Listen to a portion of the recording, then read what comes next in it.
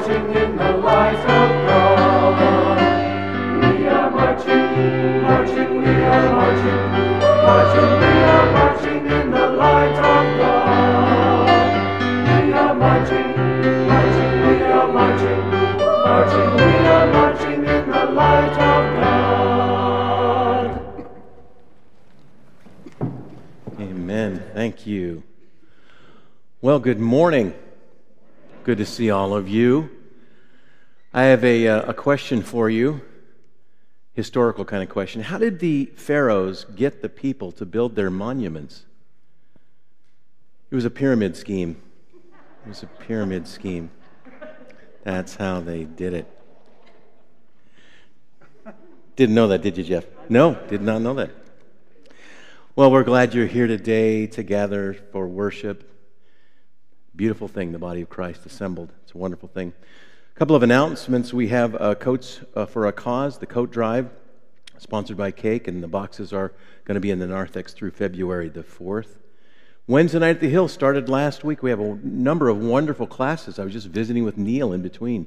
Some excellent classes have already started. You are welcome to join them. Just you can see in the bulletin some of those classes if you'd like to still sign up. You just tear off slips within the bulletin and put those in the offering baskets. So, those are our announcements. I think we should sing. Rayvon, let's do it.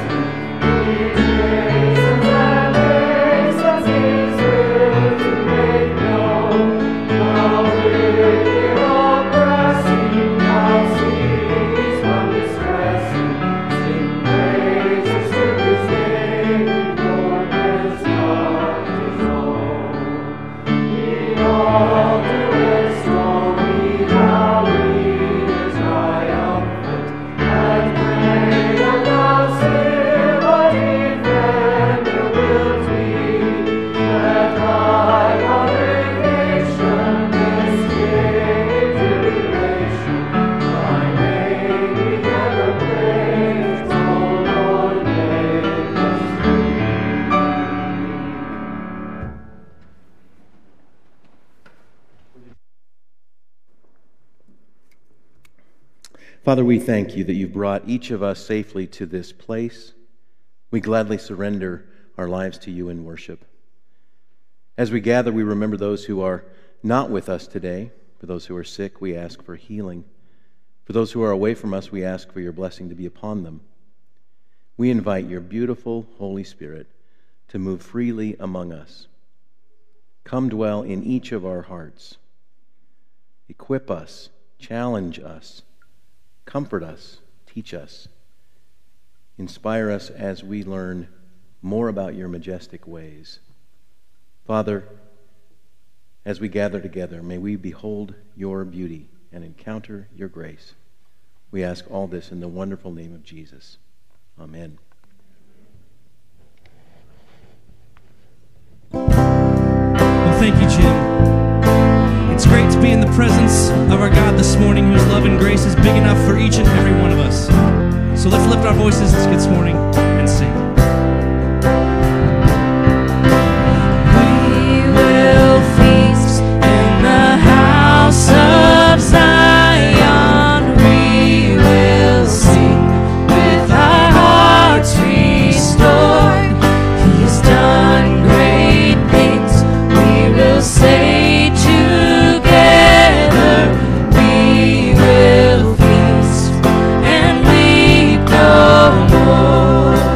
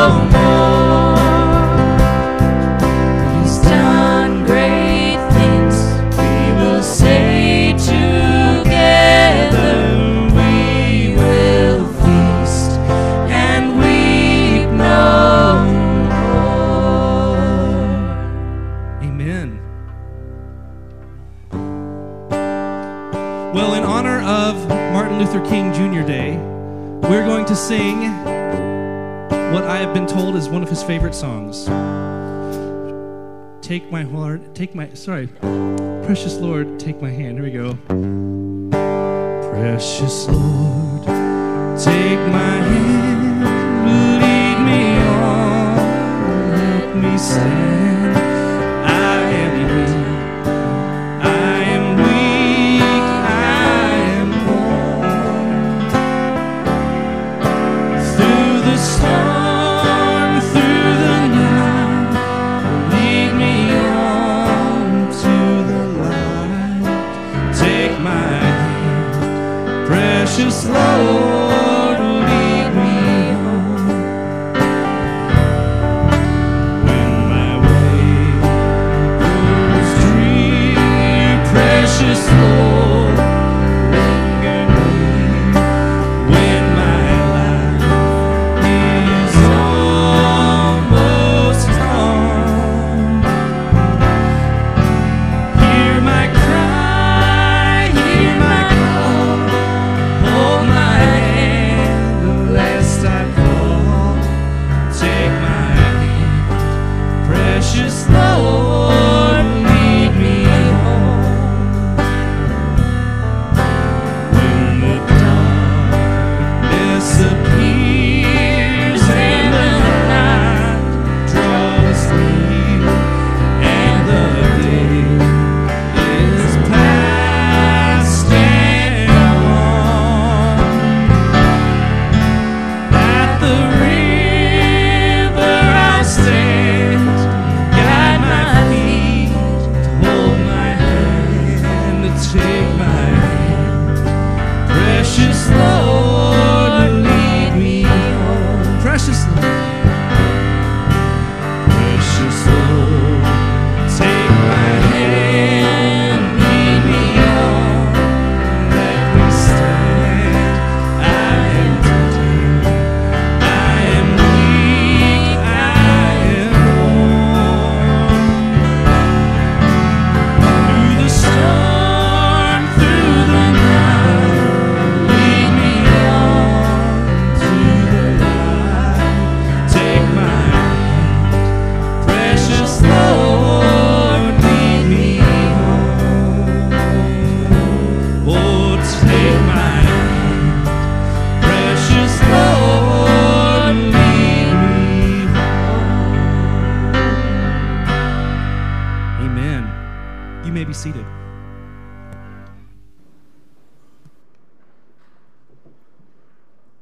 A reading from the Gospel of John.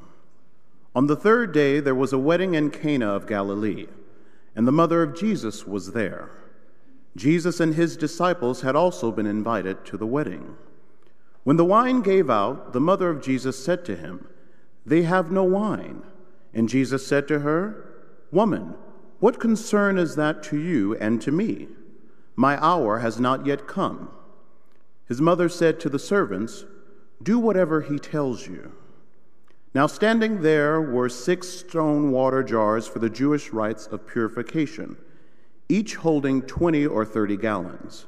Jesus said to them, Fill the jars with water." And they filled them up to the brim. He said to them, "Now draw some out and take it to the chief steward." So they took it. When the steward tasted the water that had become wine, and did not know where it came from, though the servants who had drawn the water knew, the steward called the bridegroom and said to him, "Everyone serves the good wine first, and then the inferior wine after the guests have become drunk. But you have kept the good wine until now." Jesus did this, the first of his signs in Cana of Galilee, and revealed his glory, and his disciples believed in him. This is the word of God for the people of God. Thanks be to God.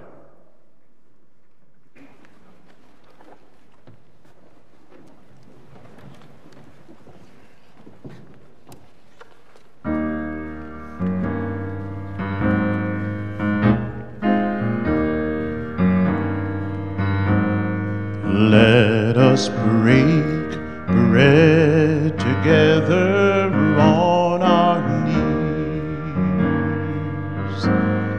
Let us break bread together on our knees.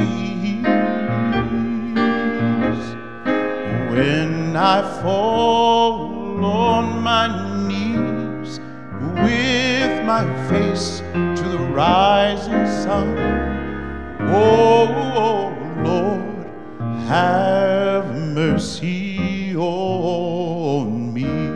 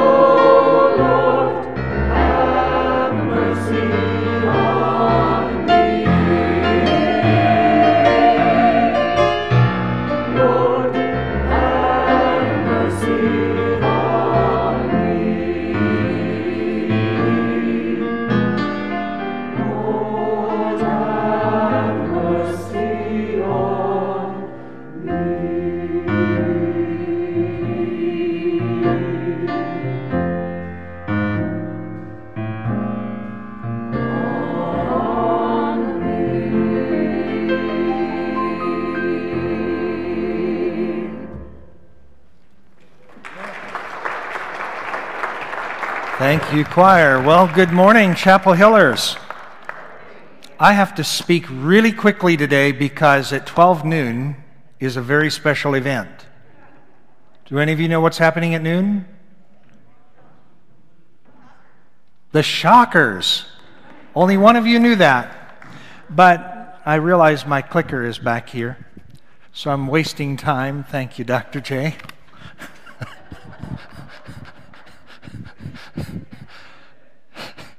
It was a great throw. It all depends on the throw, doesn't it? Well, we're so glad that you're here this morning, and we're talking about weddings today in January. Is that odd or what? It is a bit odd. For some of you, you're aware that we're in the Gospel of Luke in this year, but every once in a while, the lectionary, the assigned readings, take us to writings or stories from John, and that's the case today. How many of you, I don't want you to share them today for the sake of time, but how many of you have a funny story of something that happened at a wedding? Maybe your own. I want to hear your stories. I have my own compilation. A pastor friend of mine said that he was doing a wedding, and he doesn't do a lot of weddings, and he was particularly nervous. So during the exchange of rings, he said first to the husband, "Please repeat after me. I give you this ring as a sign of my vow, da-da-da-da-da," right? And then the pastor said, "Would you please place the ring," what do you think he said? Should be finger. He said, "Would you put the ring on her dinger?" Now I get red even telling you that here. And then it went downhill from there. We all have our stories, right? Some of you are thinking I'm being a bit too sacrilegious in the sanctuary, but I'm thankful that God has a sense of humor. Isn't that right, Stan? God, may the words of my mouth and may the thoughts of our hearts be acceptable in your sight, because you and you alone are our strength and our Redeemer. Amen and amen. So, here's what we're going to do today. I'm going to take you through three things. The last two are going to be together, but I want you to know something about Jewish weddings in the first century, because this story makes more sense in light of Jewish culture and tradition. The second thing is we're reading from the Gospel of John, and John's Gospel is very artistic, it's very creative, it's very poignant, it's very deep. He is an amazing gospel writer, and there's layers of meaning. And if we want to know what it means for our everyday lives, we've got to dig deep into those layers, because that's where the message is to be found. So let's talk about Jewish wedding traditions for just a moment. And for those of you watching online, we're thankful for you, but I'm not covering all of the traditions. So if I miss a few, it's not because I've forgotten them, it's because I don't have time to get into them. But I want to give you just a few. The first is this: when a father and a mother had a daughter born to their family, the very day of the daughter's birth, the father began to stash wine in the wine cellar. The very first day.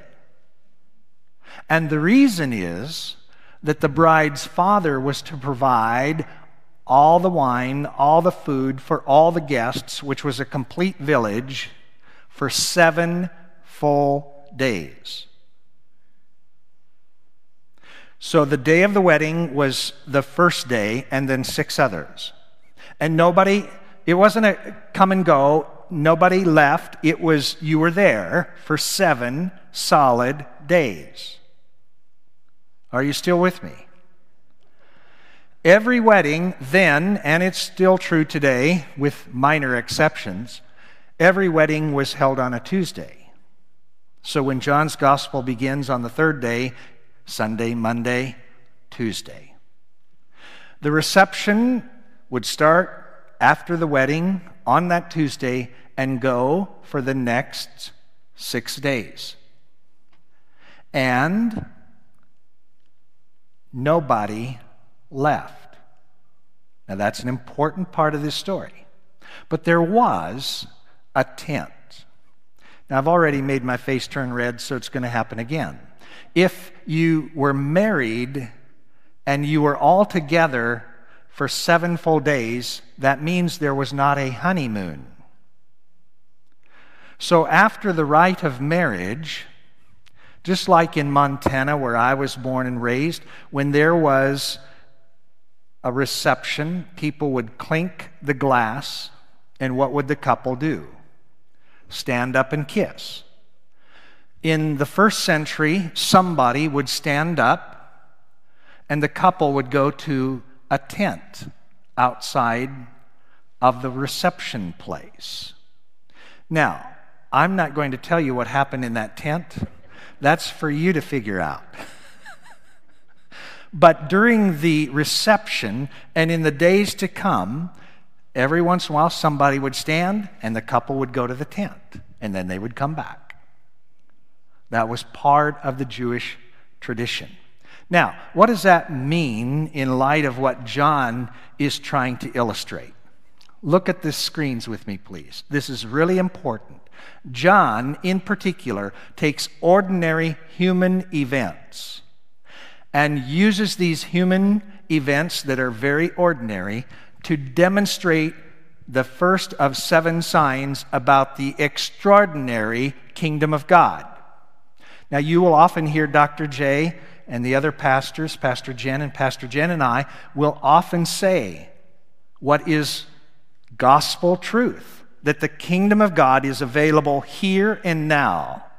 All we have to do is trust Jesus and enter in, and we experience the abundance of life and love and light and joy and peace So you will often hear us say the goal of the Christian life is not just to get people into heaven. The goal of the Christian life is to get people into heaven now, or to get heaven into people now, is what I should say. Get heaven into people now so that we can experience the abundance of the kingdom of God today.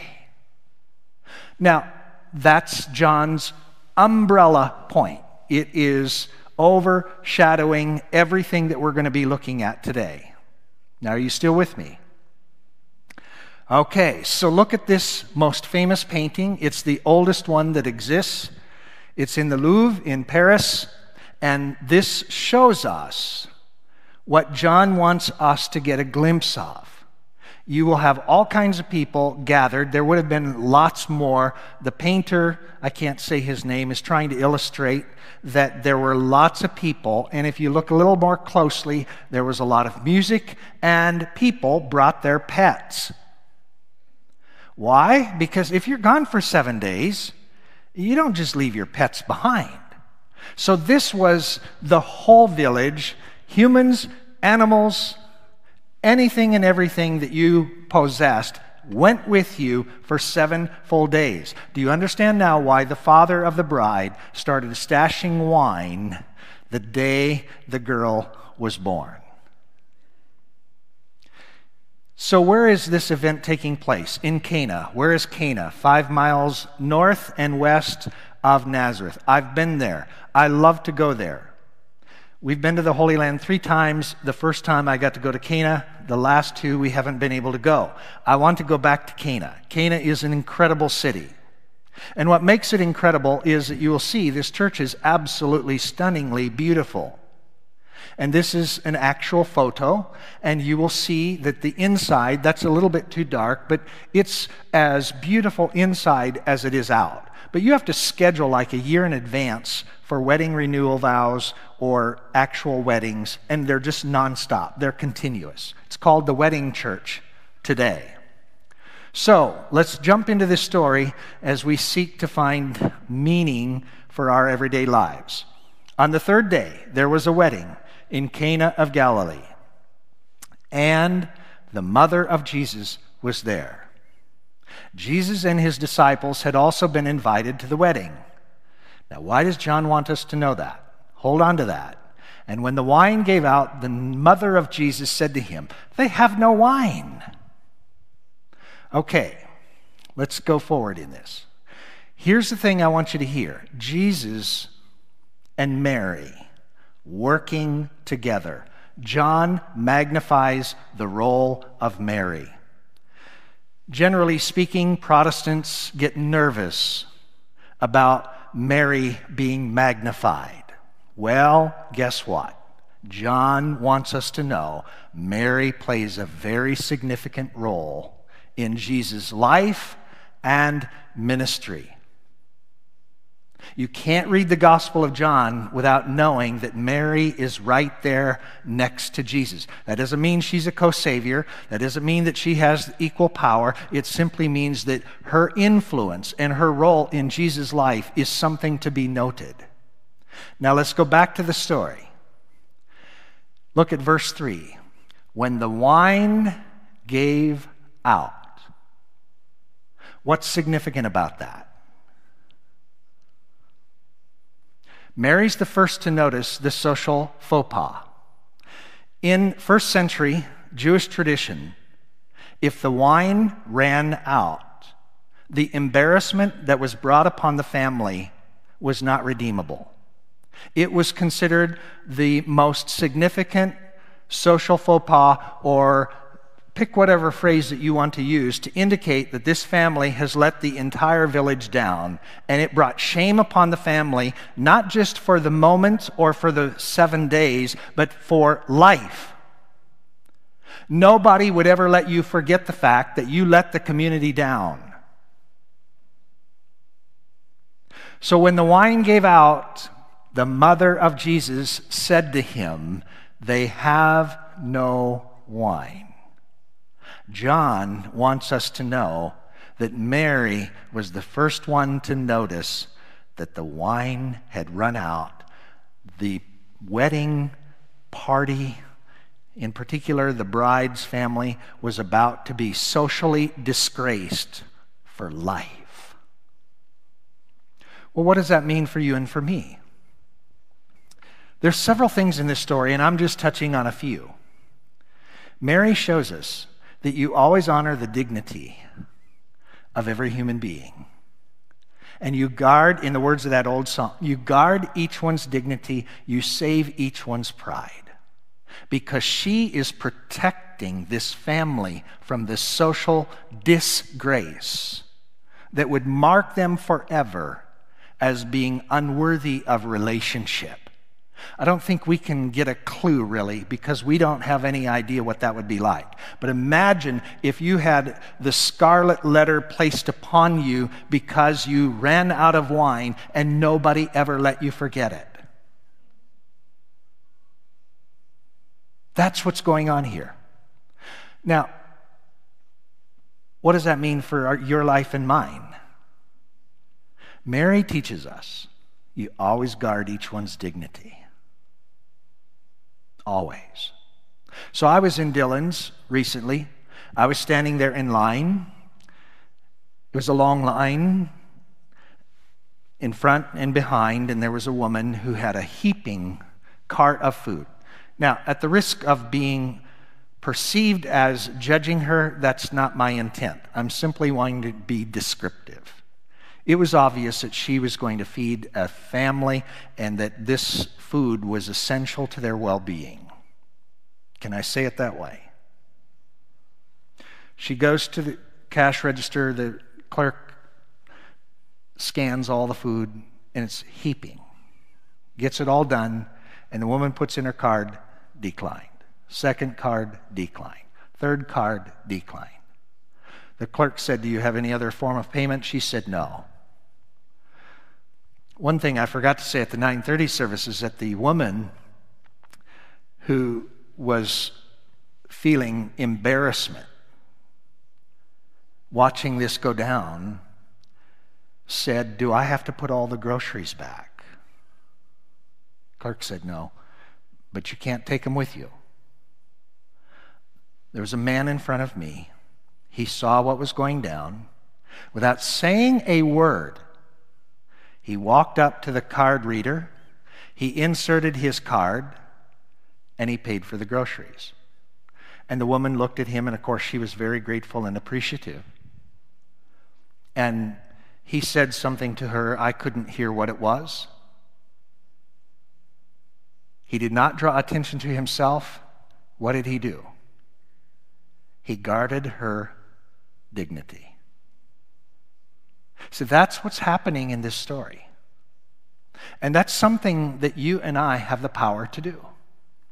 So one of my heroes of the faith and life is Senator Bob Dole. I pray that we would have politicians who are more like him. Senator Bob Dole, as you know, recently died. And because I so appreciate his work, I listened to every word that was spoken about him at the National Cathedral in Washington, D.C., and then at his service in Russell, Kansas. You may know this. Bob Dole was the one who fought tooth and toenail to make sure that tomorrow, when we celebrate the legacy of Dr. King, he's the one who made that happen. You may know this. There was a battle, and it was likely not to happen. And he was the one. His most famous quote is up on the screen. Why don't you say it with me, if you would, please? "No first-class democracy can treat people like second-class citizens." That quote is what moved the Senate to say we must celebrate this day. What's the point? Guard each one's dignity. Save each one's pride. Well, the story goes on. Jesus said to Mary, "Woman, what concern is that to you and to me? My hour has not yet come." Now, most people read that and say, "Whoa, Jesus got a little testy." No, Some people read it and say, this just illustrates that Jesus was putting Mary in her place. She was not going to tell him what to do. No. This is where you have to go deeper. This is where you have to know the custom and culture in which this story took place. Because actually, woman, what concern is that to you and to me, is a common Aramaic phrase that everybody within earshot of where Jesus was saying that would have understood what he meant. We don't, because we don't know Aramaic, and we don't know all the idioms that go with that. Here's what it means. O Mom, my beloved, what is there between us that I can refuse you nothing? See, it's tender, it's loving, it's caring, it's respectful, it's honoring, it's showering her with the most incredibly deep sentiment. I love that. Oh, Mom, my beloved, what is there between us that I can refuse you nothing? Do you hear it? And Jesus says, my hour has not yet come. His mother said to the servants, do whatever he tells you. What's happening here? Here's the point that John is making. Mary encouraged Jesus to show up and to show out. This is your time. John always wants to show the humanity of Jesus and the divinity of Jesus, always together but separately. And in this instance, or in this moment of time, Mary is saying to Jesus, okay, your time has come. Your ministry is now ready to go to the next level. And when Jesus said, my hour has not come, in his humanity, he's saying, I know where this is leading. I don't know that I want to get involved in this quite yet. And she's saying, oh, yes, you do. Because what did she say to the servants? Do whatever he tells you. I mean, there was no backing out for Jesus. His mother was, there you go, Jesus. It's time to show up and to show out. And that's a message for you, and that's a message for me. And Chris, I could say this, I could call you by name, each one of you in this sanctuary. I'm going to start with Chris, but I won't go all the way around the sanctuary. Chris, this is your time. You have your life. You are not to live anybody else's life. Nobody else is exactly like you. You have been uniquely created and gifted for such a time as this. Show up and show out. Now, when I say show up and show out, do you know what I'm talking about? This is your time. Don't waste it. This is your time. Show up. Show out. No matter your age or stage in life. When I was in college, I studied enough sports psychology to be dangerous. If I were to walk into the Wichita State Shockers locker room before their game at noon, I'd say, it's time for you to show up and show out. Be here in your whole being. We don't just need a body, we need you. And we not only need you to be fully present, but to show your giftedness. That's what Mary is saying to Jesus. And that's what John is saying to you and to me. How do you know if your mission in life is over? If you're still breathing, it isn't. The Reverend Dr. Martin Luther King Jr., I wanted this quote because it so powerfully illustrates what I'm trying to say. What led him to show up and show out? His mother. She taught me that I should feel a sense of what? Somebodyness. But then on the other hand, I had to go out and face a system that stared me in the face every day saying, you are less than. I told Dr. J this at the 9:30 service. He's a college professor. We need college professors. We value college professors. We're thankful for college professors. But Dr. King was destined to be a college professor. That's what he wanted to do. And if you read his writings, he will even admit that he thought, it'd be a lot easier, not that it's easy to be a college professor, but for him he was thinking, I know where this is going if I show up and show out. And his mother said, this is your time. It may be a mother in your life, it might be a father, it might be somebody else, but I want you in this moment to think of the person who said, show up and show out. Stop wasting your life. Your life matters. We need you, Peggy, to be you.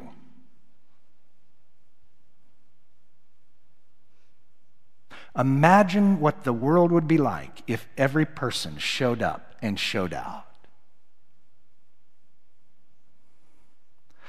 Well, that story goes on. I've got to end this. I'm preaching too long. I said I wasn't going to, but I love this story. Hopefully you can tell that. Now, standing there were 6 stone jars. And what did Jesus do? He fills them with water, or actually he instructs them to be filled with water. And so, those of you who are mathematicians, you have 6 jars. Let's just say that they hold 30. It says 20 to 30. We'll use 30. So 6 times 30 is what? 180. That's 180 gallons of wine. And how many bottles of wine is that? About 1,000. That's a lot of wine. What is John's point?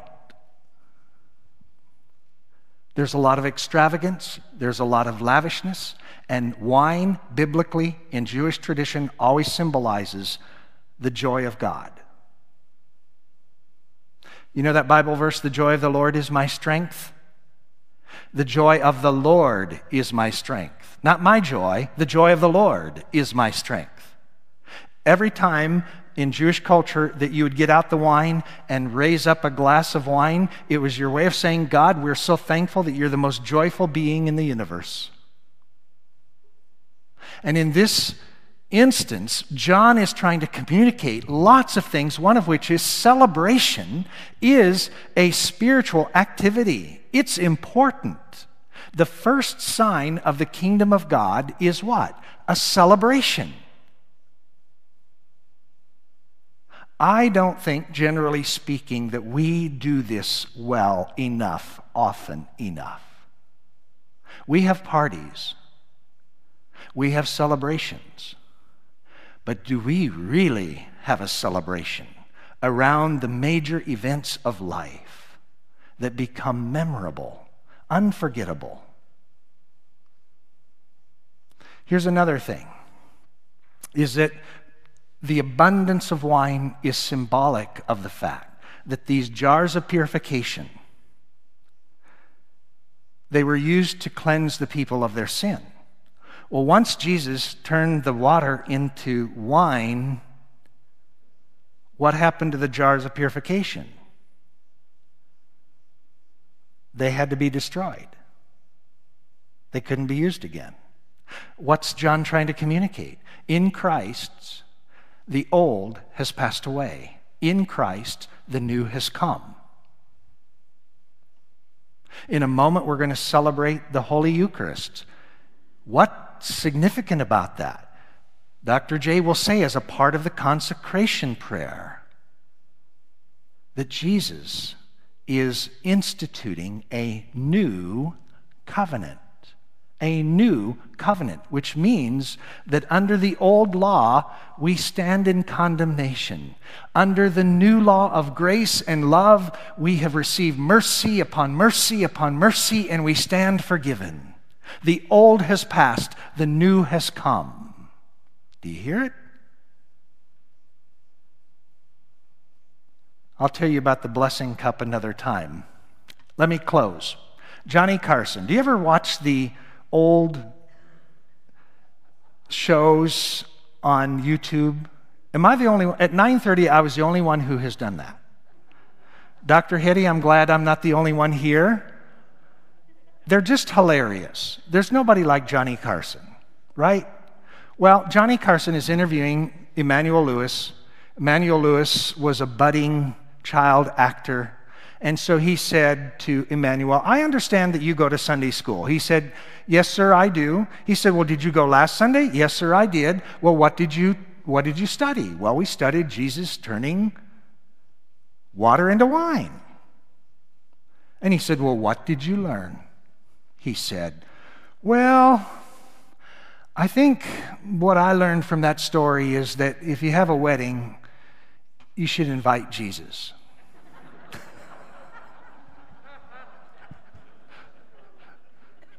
You know what John's trying to communicate? If you have a wedding, invite Jesus. If you have a funeral, invite Jesus. If you have a life event, invite Jesus. If you have a moment of breath, invite Jesus. And when we invite Jesus into those moments that are on the mountain or in the valley, the ordinary becomes extraordinary. Because how does John end his gospel? Jesus performed many other signs in the presence of his disciples. They're not all recorded in this book, but these are written so that you may trust that Jesus is the Messiah, the Son of God, and that by believing or trusting, you may have life, Zoe, in his name.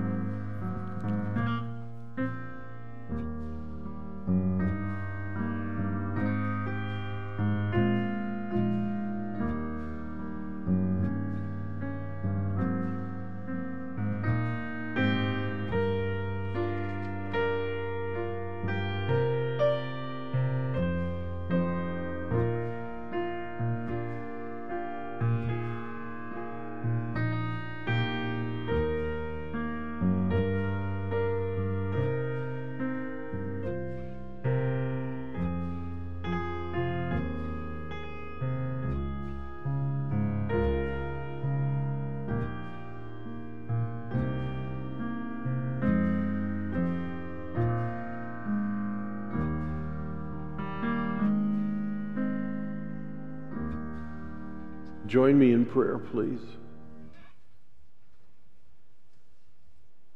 Heavenly Father, as we experience the reality of seasons in our weather, we also see seasons in our lives. And help us to not only see, but to celebrate the beauty of your presence in our seasons. Help us to find you through the beauty of your grace, your power, your peace, answers to prayer according to your perfect love. Thank you for the people that you've put into our lives to be your instruments of care and encouragement, people who might push us a bit. Thank you for the people who keep us aware of your love.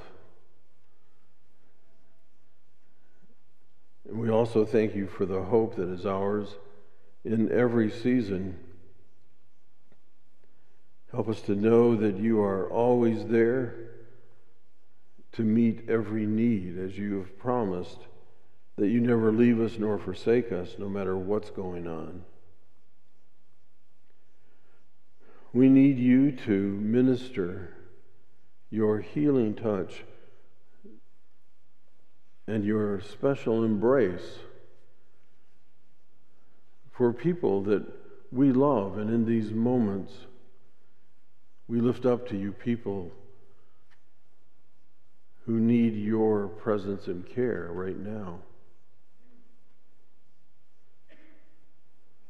We also lift up to you Don Setchell, Steve Cohen, Todd St. Louis, Pam Sharp, Debbie Adams, Jerry Wilson, Violet Malsour, Dan Smart, and Kathy Kruger.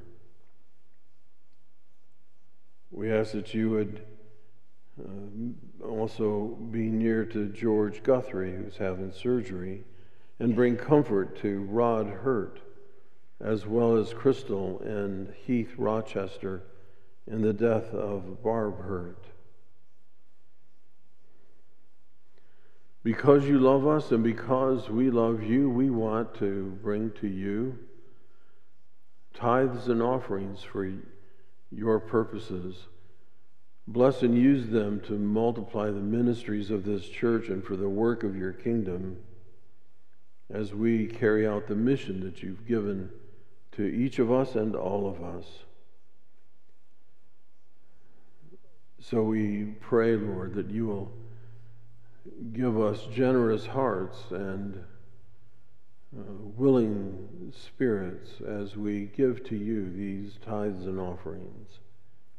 And for all that you do, we give you praise and celebrate who you are to us, our Redeemer, our Savior, the one who longs to be in our celebrations and in our sorrows. And we give you praise in Jesus' name. Amen. At the close of the service today, I'll be at the cross, glad to pray with you about any special need that you might have. And just now we invite the ushers to come forward to receive tithes and offerings.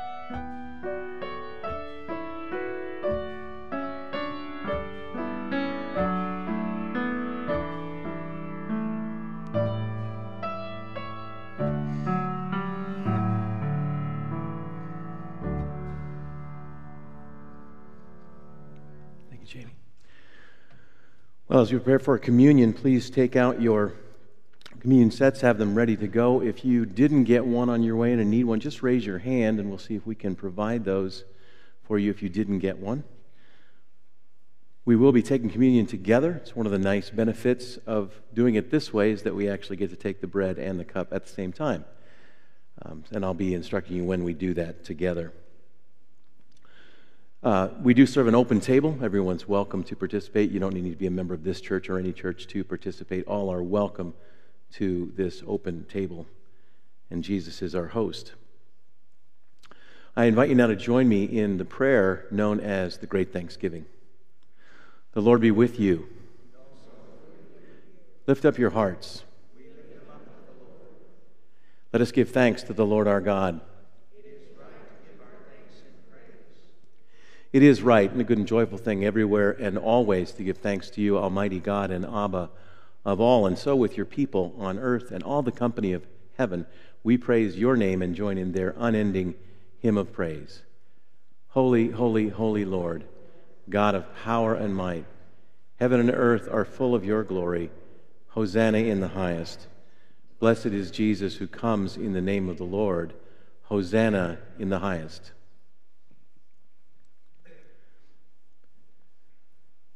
We ask, O God, that you would make these gifts holy by sending down your Holy Spirit upon them like the dewfall, so that they may become for us the body and blood of Christ. On the night in which he was betrayed, he took bread, gave thanks to you, broke the bread, gave it to his disciples, and said, "Take, eat, this is my body, which is given for you." I invite all of you now to take the bread and partake together. Body of Christ, broken for you.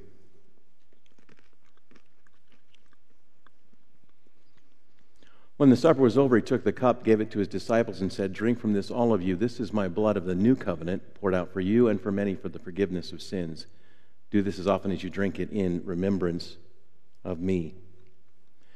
I invite you now to participate in the drinking of the cup, the blood of Christ shed for you.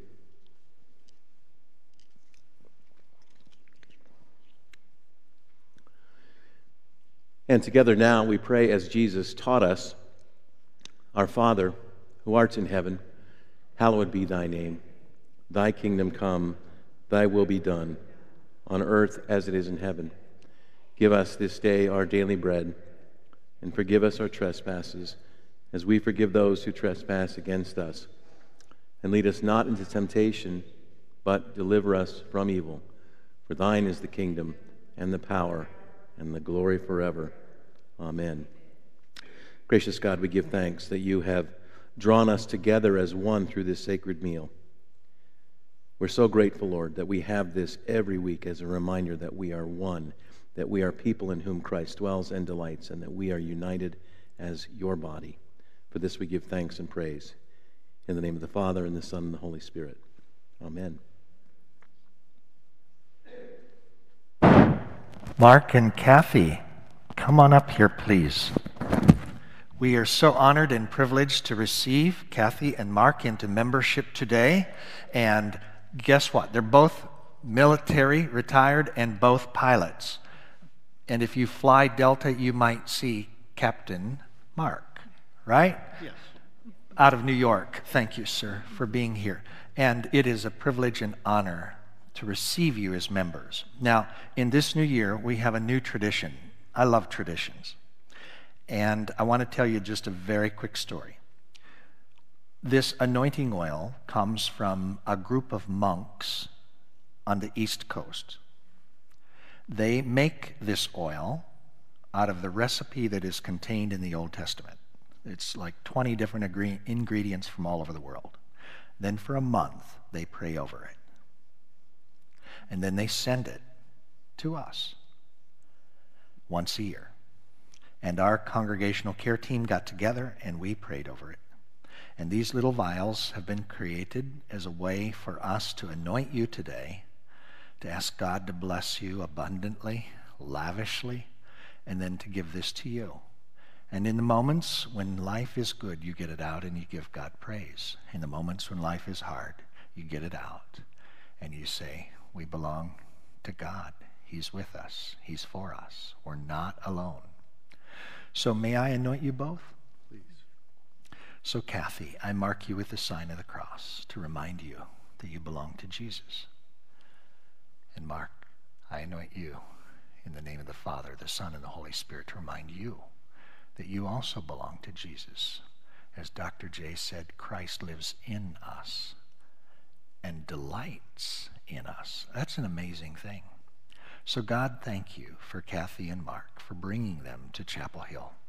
We pray that we will be a safe place for them to grow in your knowledge, your love, and your grace.